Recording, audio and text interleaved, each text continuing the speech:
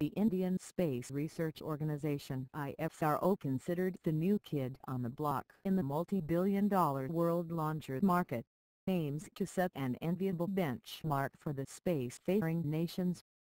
From launching 104 satellites at one go to taking the lead in providing energy security, ISRO has successfully established itself as a forerunner in the space race. Now, nearly 3 years after the success of its Mars mission with Mangalyaan, the Indian Space Agency has its eyes set on Earth's twin planet Venus.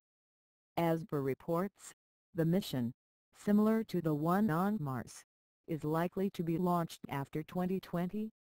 ISRO made the announcement official by inviting proposals from scientists for experiments to be carried out on the Venus mission.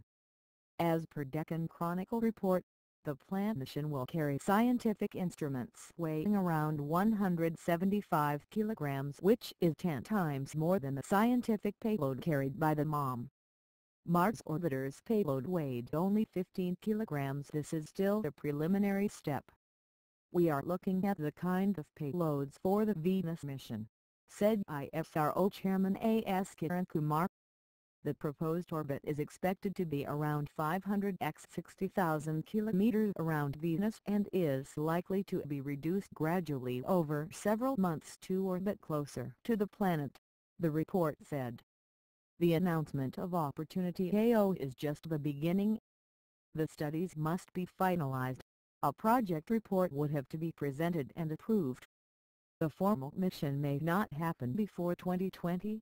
The senior ISRO official told The Hindu. An approval for the mission to Venus needs to be taken from ISRO's Advisory Committee on Space Sciences, followed by the Space Commission and finally by the government. Venus is very similar to the Earth in size, mass, density, bulk composition and gravity.